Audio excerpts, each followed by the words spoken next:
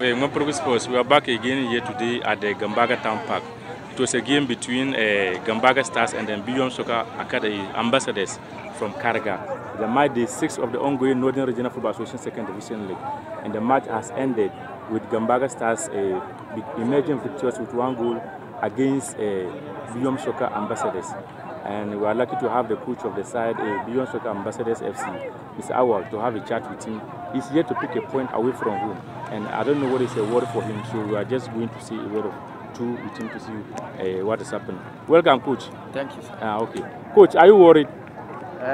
You don't expect me to be happy. Okay. Since once I have lost, but you will see that the performance of today compared to the last away match is somehow above average.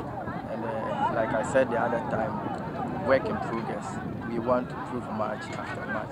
You can see how we played. I think you witnessed the match yourself, and you see that we're somehow tactical.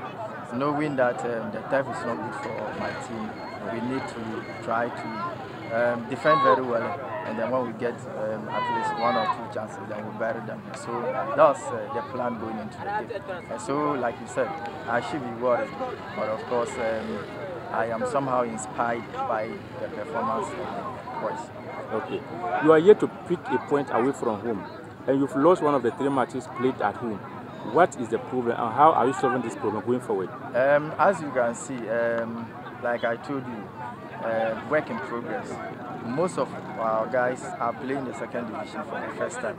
So we, in terms of experience, we don't have it. We need to also look at our traveling time, our rest period. These are all factors that are working against the team. And I think our CEO has taken notice of some of these things. Today we came very early. I think by 9 we were here. We had enough rest, but I think it's not enough. Apart from the Pantiche, look at the away performance of all the teams.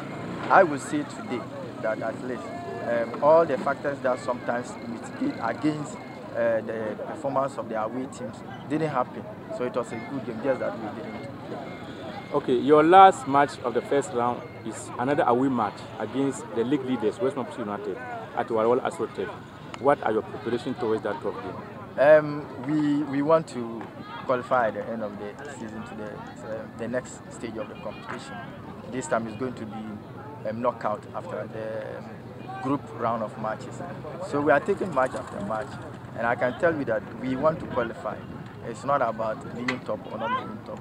We want to qualify, and that is what we stand to achieve at the end of the group stage. All the best, coach. Thank you.